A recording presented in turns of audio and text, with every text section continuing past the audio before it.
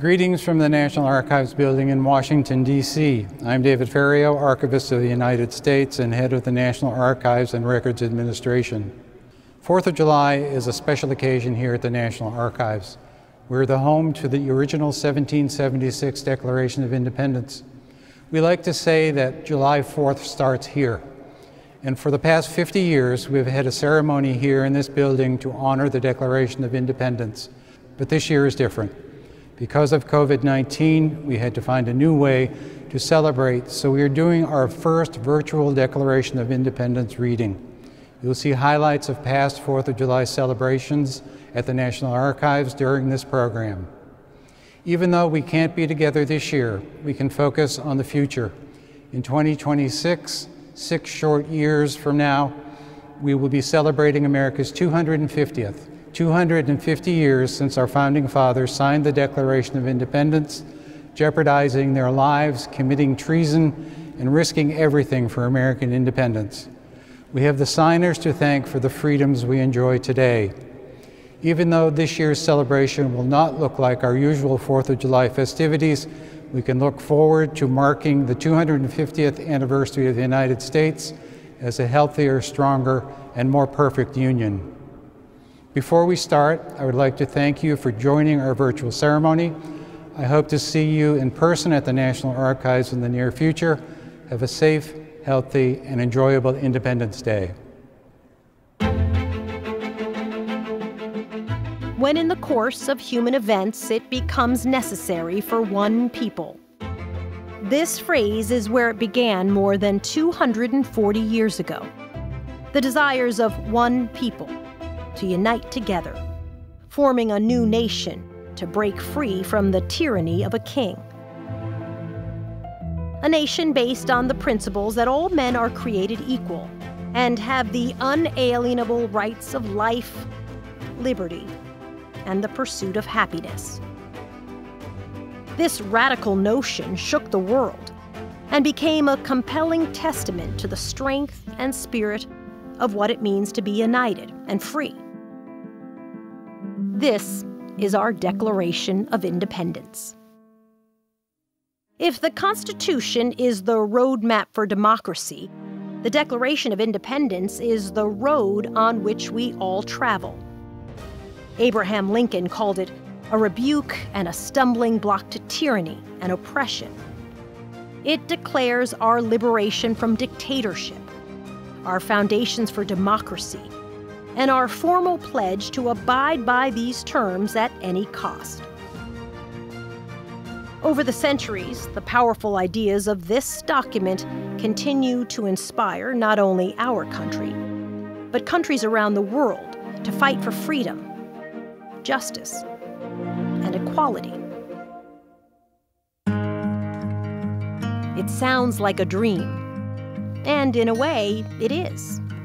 It's the American dream. We are the only country with the word dream attached to it. It is a dream in which people from all over the world arrive as immigrants and create the mosaic that makes us stronger.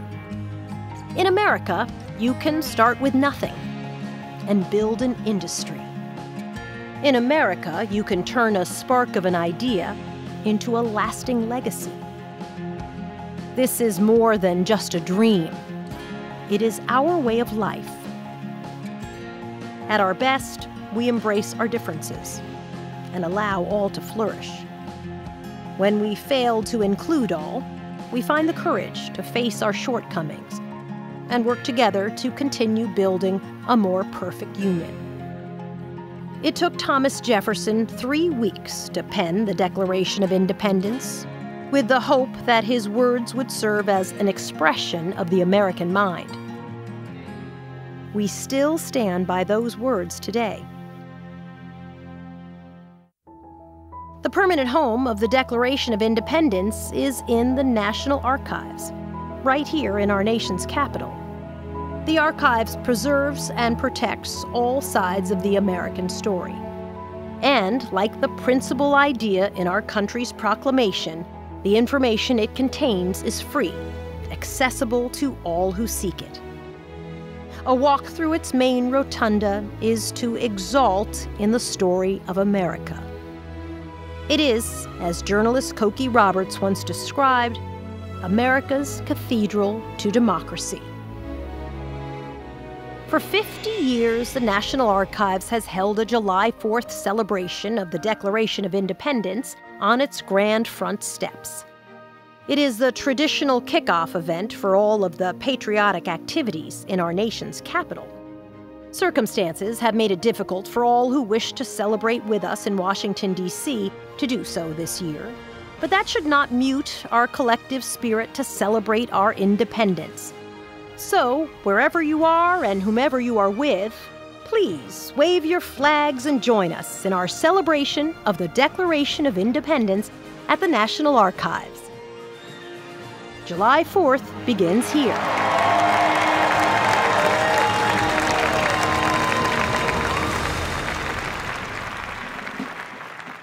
We begin our celebration with the presentation of the colors by the 3rd United States Infantry Old Guard Continental Color Guard, and the singing of the national anthem by retired Army Master Sergeant Caleb Green.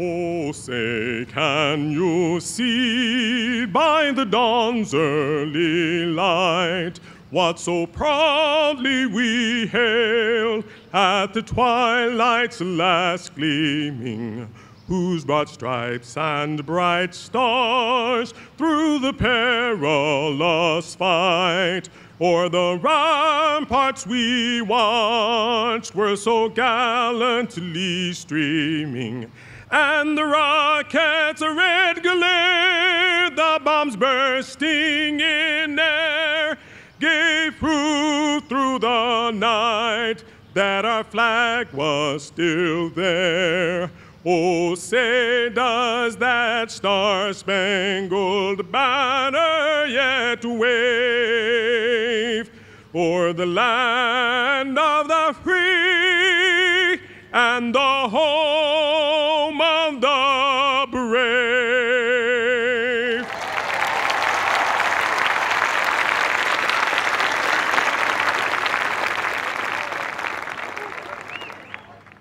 The documents, artifacts, photographs, and films in the holdings of the National Archives tell the story of America. And the mission of the National Archives is to protect, preserve, and make these documents available to you, the American people. Here now is the person to whom our nation has entrusted the care of our documented history. Vietnam veteran and 10th Archivist of the United States, David Ferriero. Good morning. Thanks to all of you for joining us in this 241st celebration of the signing of the Declaration of Independence.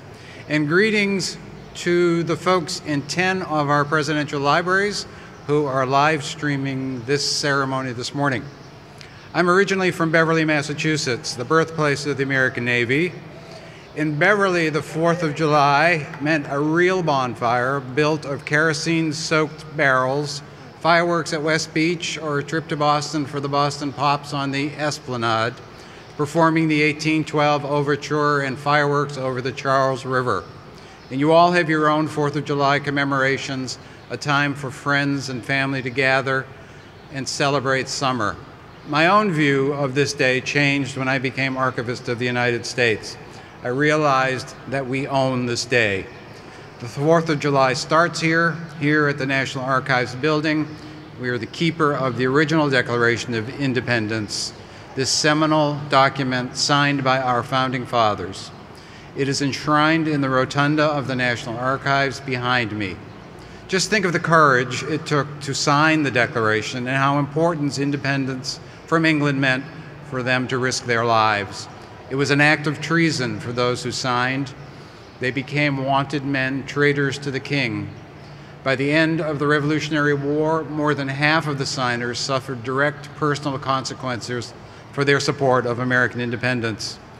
We have the signers to thank for the freedom and celebrations we enjoy today. The Declaration of Independence has had an amazing journey since it was signed on August 2nd, 1776. During the Revolutionary War, the Declaration was rolled up and moved from city to city as Congress moved to avoid capture by the British. When the British were burning Washington during the War of 1812, Secretary of State James Monroe directed State Department clerks to gather up the important documents and get them out of town. They wrapped the Declaration and other precious documents in bags of linen, commandeered wagons on the street, and in the dead of night headed for Virginia with the records of the country.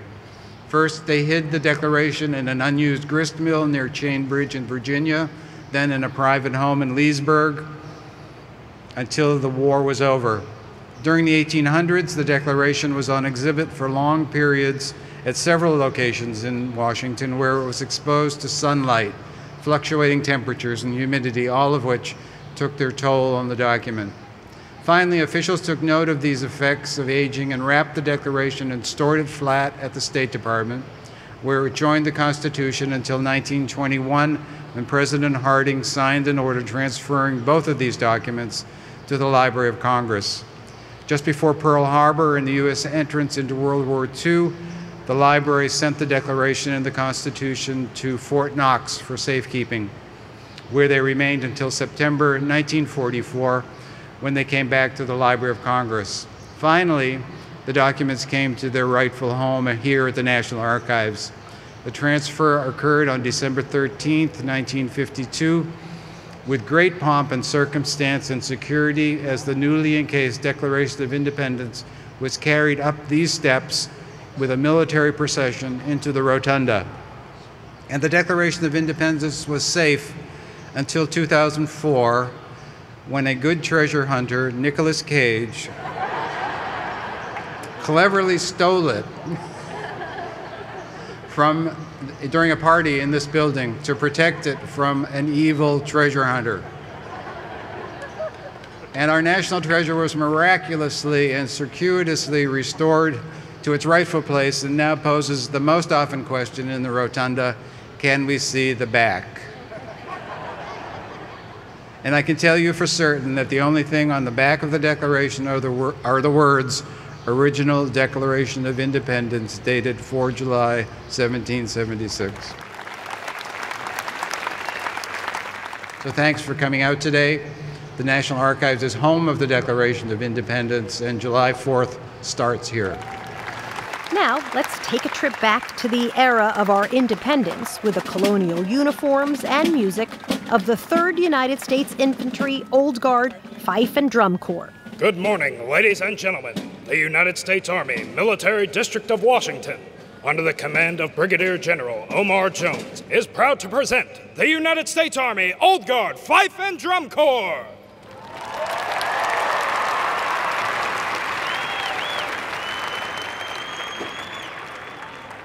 The 3rd United States Infantry Regiment, the Old Guard, traces its lineage back to George Washington's original Continental Army, and today serves as the Army's official escort to the President of the United States. In 1960, the Fife and Drum Corps was organized to participate in official ceremonies and to revive our country's musical heritage. From the days of the American Revolution through the 19th century, fifes, drums, and bugles were vital to military order and discipline. Field musicians were used to issue commands during battle and to regulate the duty day, signaling when to rise, when to eat, and when the day ends. This morning's show paints a series of pictures from the life of a Continental soldier musician. We open at the beginning of the duty day with a training scene. In the 18th century, signals like attention and breakfast call would have sent the soldiers into action. Here we begin with those signals and accompany their daily training with marching tunes including Drums and Guns and Simple Joshua. Sticks out.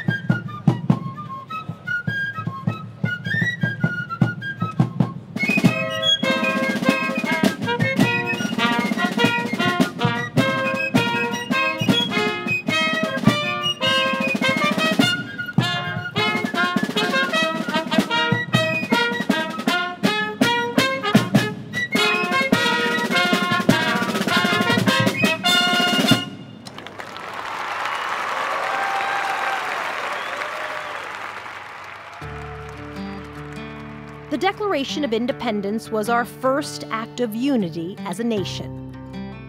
With a vision for a better way of life, we persevered against an unimaginable force, at the threat of personal peril and impossible odds of success. That unifying moment established the two pillars of our national character: service and sacrifice.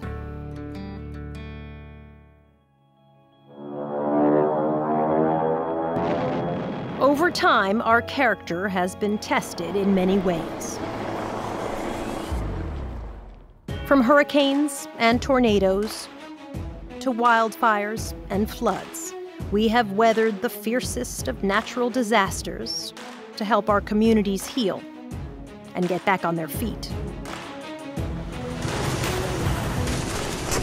During 2 world wars and several regional conflicts, we helped our allies on foreign fronts while we rolled up our sleeves, rationed, and sacrificed at home. We lifted ourselves from the depths of the Great Depression with the tenacity of public works programs, Social Security, and Medicare to ensure every American gets help when they need it. We fought back and stood strong against acts and threats of terrorism. And we continue to take strides towards creating a more perfect union and equality for all by seeking to right wrongs and provide justice to the oppressed.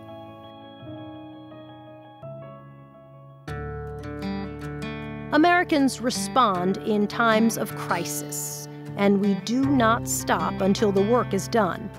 With service and sacrifice, we have overcome the monumental challenges of our past. And as was set forth so many years ago in the Declaration of Independence, it is these principles upon which we will persevere against the challenges we face now and in the future. This is who we are. This is America.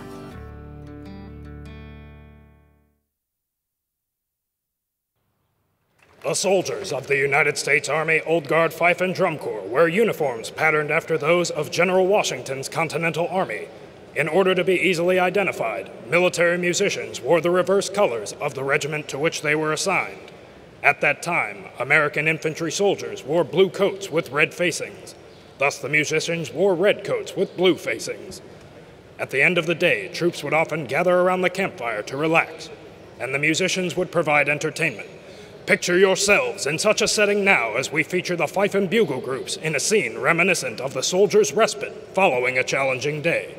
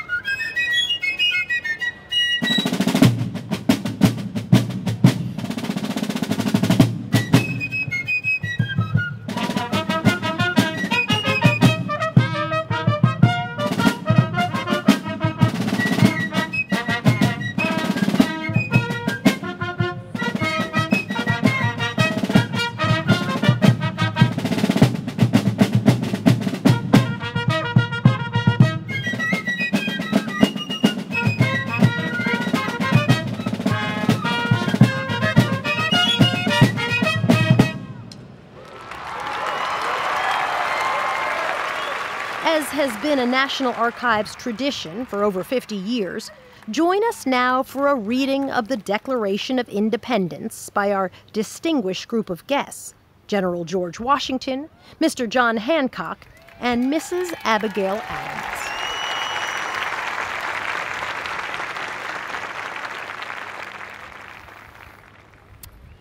In Congress, July 4th, 1776, the unanimous Declaration of the 13 United States of America. When in the course of human events, it becomes necessary for one people to dissolve the political bands which have connected them with another, and to assume among the powers of the earth the separate and equal station to which the laws of nature and of nature's God entitle them, a decent respect to the opinions of mankind requires that they should declare the causes which impel them to the separation. We hold these truths to be self-evident, that all men are created equal, that they are endowed by their Creator with certain unalienable rights, and that among these are life, liberty, and the pursuit of happiness.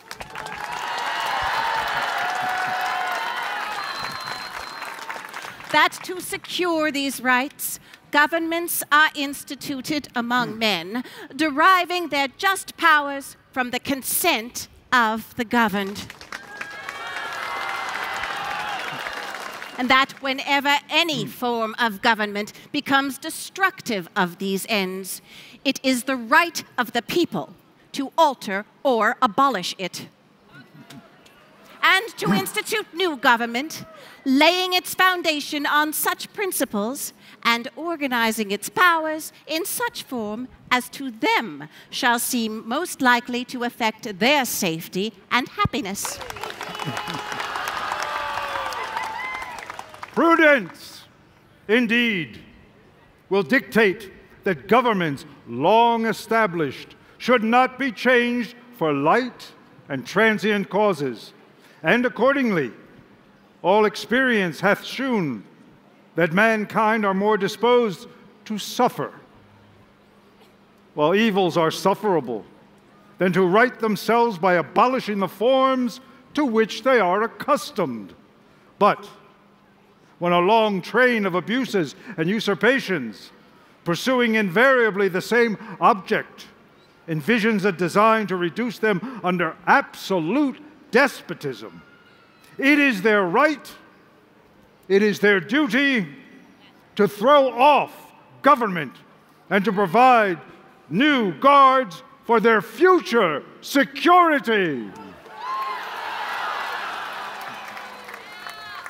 Such has been the patient sufferance of these colonies, and such is now the necessity which constrains them to alter their former systems of government. The history of the present King of Great Britain is a history of repeated injuries and usurpations, all having in direct object the establishment of an absolute tyranny over these states. To prove this, let facts be submitted to a candid world. Now to read the grievances against King George III, we have three of the leaders of the Second Continental Congress, Mr. Thomas Jefferson, Mr. John Adams, and Dr. Benjamin Franklin.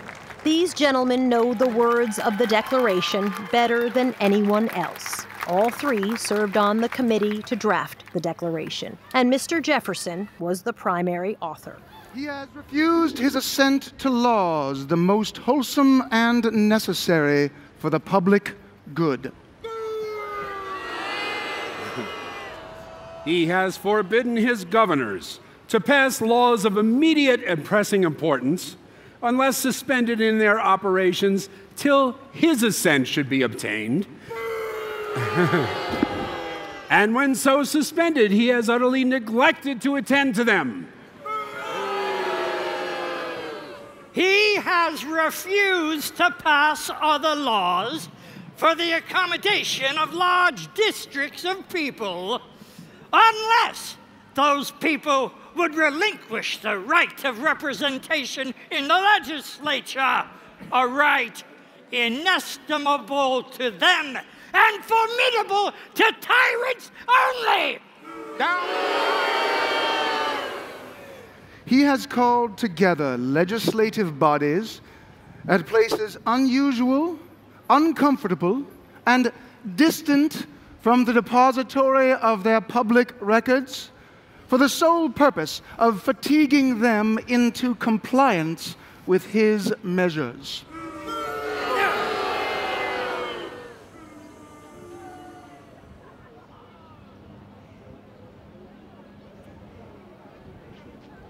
He has repeatedly dissolved representative houses for opposing with manly firmness his invasions on the rights of the people. He has refused for a long time, after such dissolutions, to cause others to be elected, whereby the legislative powers, incapable of annihilation, have returned to the people at large for their exercise, the state remaining in the meantime exposed to all the dangers of invasion from without and convulsions within.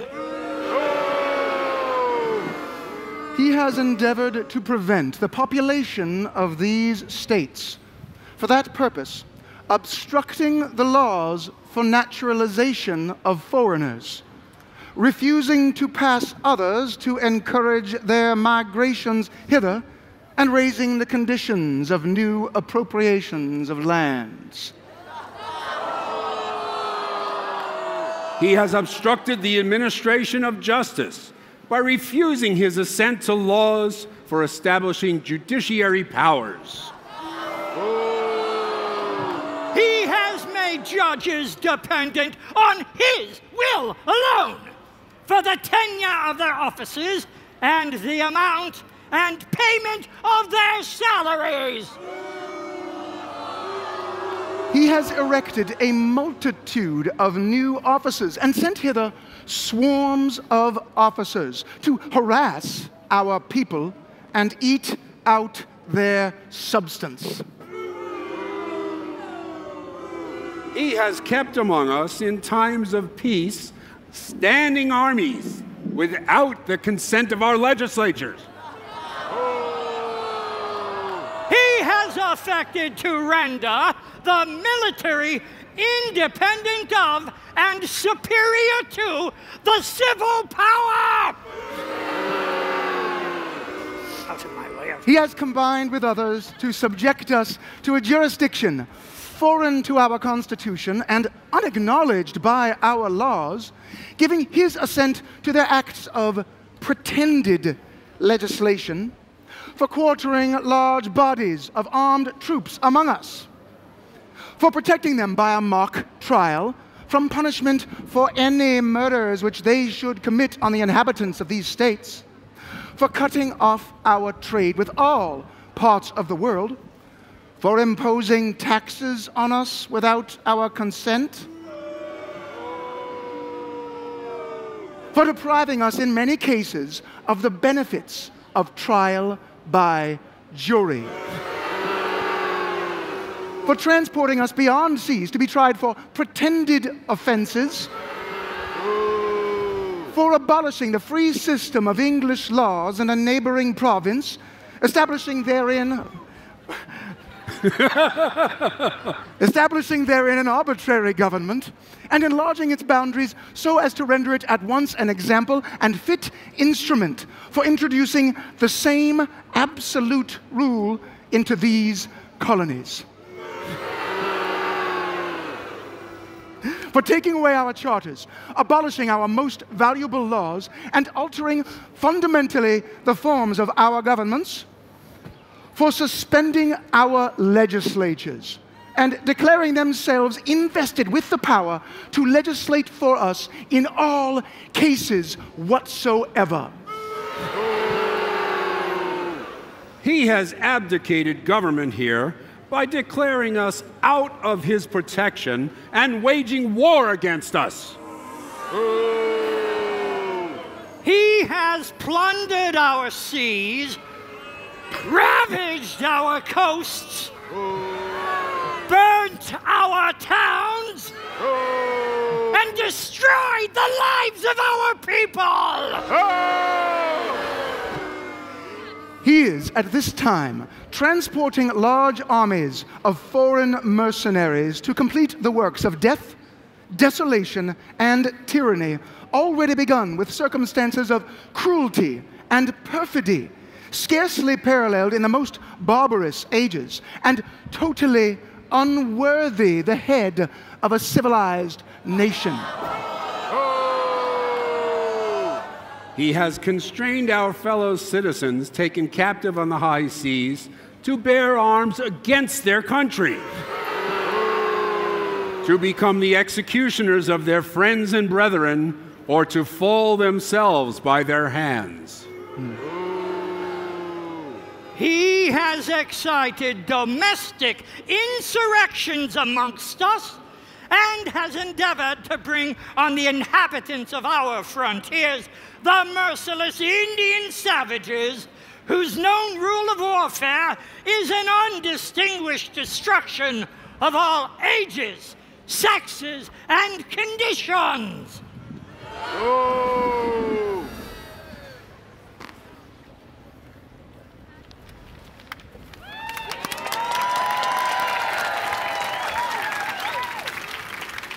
Mr. Adams. In every stage of these oppressions, we have petitioned for redress in the most humble terms. Our repeated petitions have been answered only by repeated injury. A prince whose character is thus marked by every act which may define a tyrant is unfit to be the ruler of a free people. Nor have we been wanting in our attentions to our British brethren. We have warned them from time to time of attempts by their legislature to extend an unwarrantable jurisdiction over us. We have reminded them of their circumstances of emigration and settlement here. We have appealed to their native justice and magnanimity, and we have conjured them by the ties of our common kindred to disavow these usurpations, which would inevitably interrupt our connections and our correspondence. They, too, have been deaf to the voice of justice and consanguinity. We must, therefore, acquiesce in the necessity which denounces our separation. And as we hold the rest of mankind enemies in war, in peace, friends.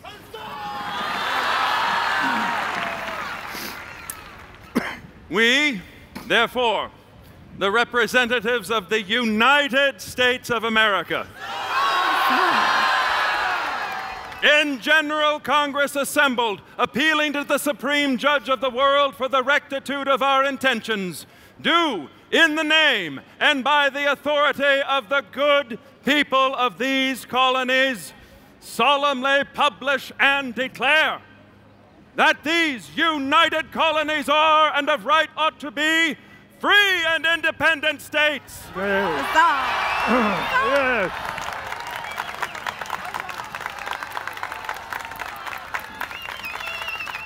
That they are absolved from all allegiance to the British Crown,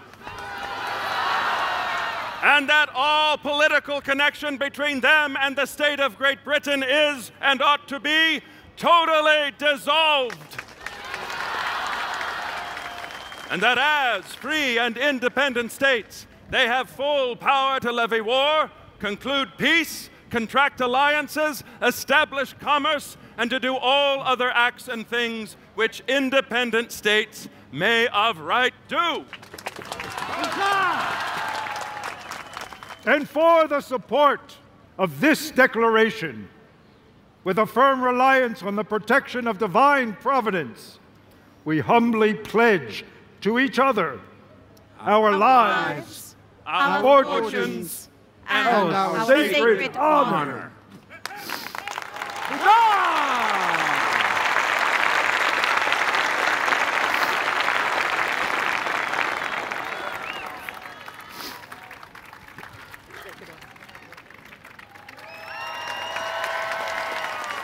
There are 56 signers of the Declaration. These names will be read by Private Edward Ned Hector of the 3rd Pennsylvania Artillery Company, a free black colonial soldier, patriot, and an American hero. Which one of you out here has courage?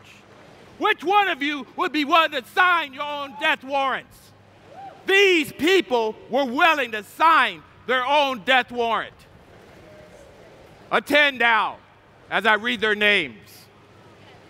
The Honorable President of the Continental Congress, John Hancock.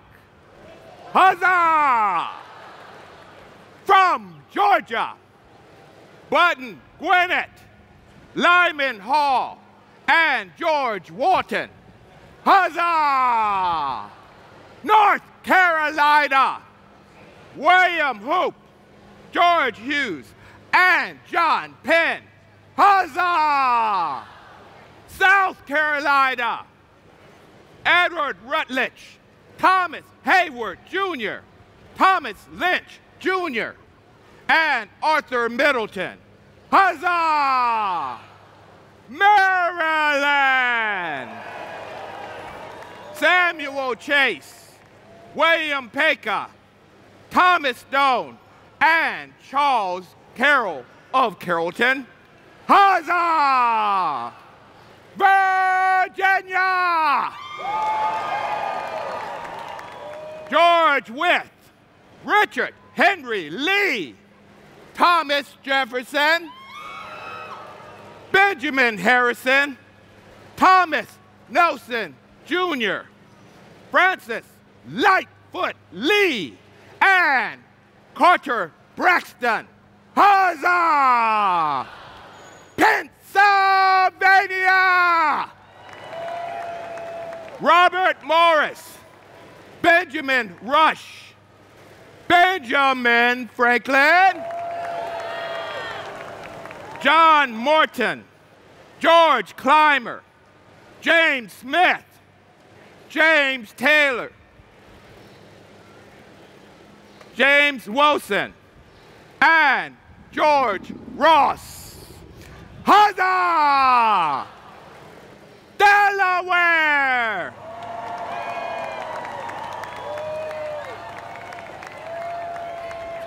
Caesar Rodney, George Reed, and Thomas McKean. Huzzah! New York! William Floyd, Philip Livingston, Francis Lewis, and Lewis Morris. Huzzah! New Jersey! Richard Stockton, John Witherspoon, Francis Hopkinson, and John Hart, and Abraham Clark. Huzzah! New Hampshire, Matthew Thornton, Josiah Bartlett, and William Whipple. Huzzah! Massachusetts, Samuel Adams, John Adams, Robert Treat Payne, and Elbridge Gary. Huzzah! Rhode Island, Stephen Hopkins, and William Ellery. Huzzah! Finally, Connecticut, Roger Sherman, Samuel Huntington, William Williams, and Oliver Walcott. Huzzah! And attesting to this document is the Secretary of the Continental Congress, Charles Thompson. And to all of these brave men, who are willing to sign this document. Let us give them a huzzah! Huzzah! Huzzah! We will now feature the United States Army Old Guard Fife and Drum Corps drumline in a battle feature.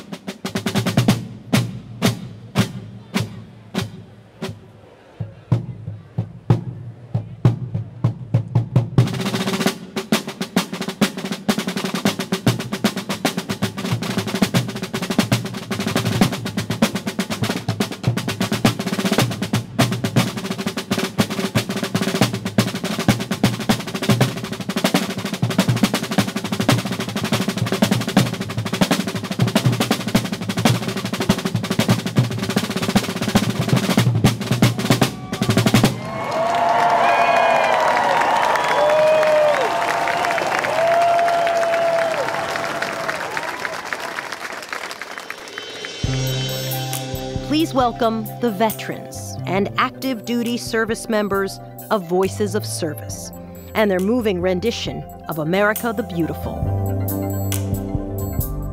Oh, beautiful for spacious skies, for amber waves of grain, for purple mountains' majesty above the fruited plain. Oh,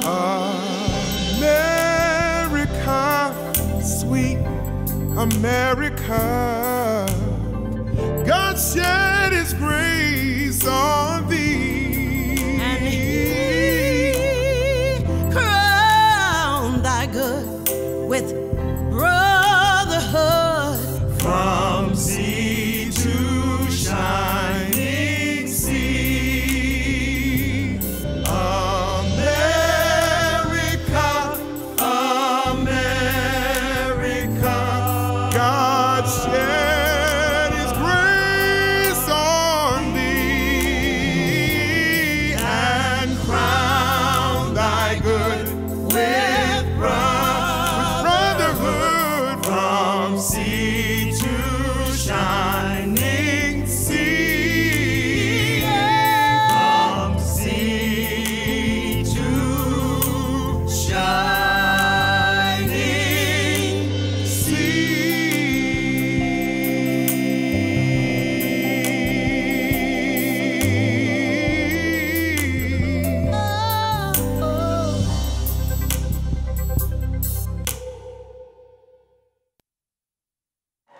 Thank you for joining the National Archives July 4th celebration.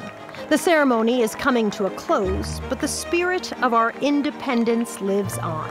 Our national characteristics of service, sacrifice, and unity will help us through these challenging times and for whatever challenges we face in the future.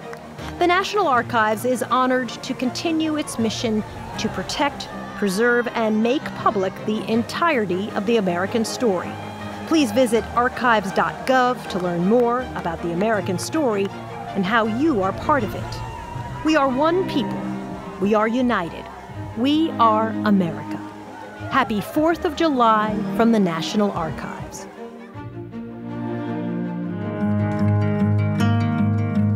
Did you hear the audience? Did you hear how the people were behind what was read? Did you hear the spirit? We felt it. And it was quite an electrifying time to be up there and to hear their response. So this is the first one where I really get to see the expanse of the parade and really get to enjoy the portico and all the National Archives has to offer for the 4th of July. Really enjoyed it and got a lot out of it, and gives me a real good sense of history now. Oh, the music was fantastic, from the opening band all the way through to the drum and fife corps. It's the energy, the people. Everybody's celebrating what a great country we have. You can't get a better feeling for loving your country than being right here where it all started. So this is the best place.